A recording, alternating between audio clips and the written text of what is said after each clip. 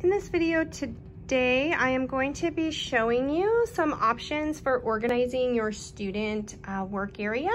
Please keep in mind that your student work area just needs to be a place where you can work with as little distraction as possible, and you want to keep your materials organized and easily accessible. So these are just examples, and yours might look totally different, and you can utilize whatever space you have. But the important part is to actually have that space, either a desk or a table, where you're going to be sitting to do your work. You don't want to be sprawled out in your bed. That's not allowed.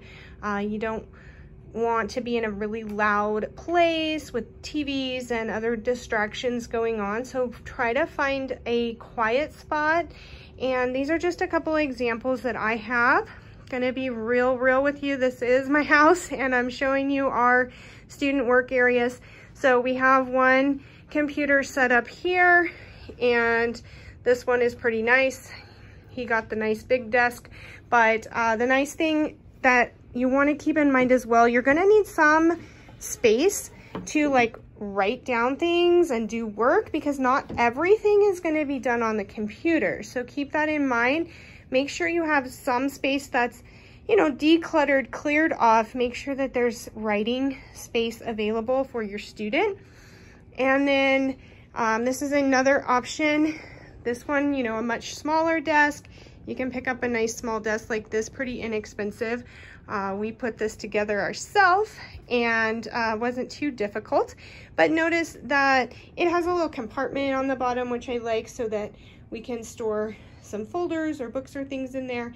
And then we also still keep in mind we need that decluttered open space so that you have room, you know, if you need to write things down, work on some paper and book kind of things that aren't actually on the computer.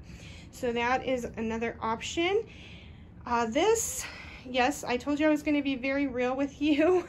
This is actually inside the closet, because that's where we have space left for it. And this is a little bookshelf, and it just has their books and binders, things like that they're going to need. So make sure you have a space for them to keep their books, folders, binders, things like that. And then another thing that we do actually have in this room is over here. We have these little drawers, and so there's all kinds of things stored inside of here that they're possibly going to need for school, you know, our markers and colored pencils and highlighters and things like that. We've also got some extra copy paper for the printer. We've got extra lined paper for writing, notebooks, things like that. And then this one is just a little tiny version, which I thought was very useful, because we've sorted all the pens and the pencils, and we even have mechanical pencils with extra lead. So anything that they're going to need, just make sure you have a space for it. These are nice and inexpensive.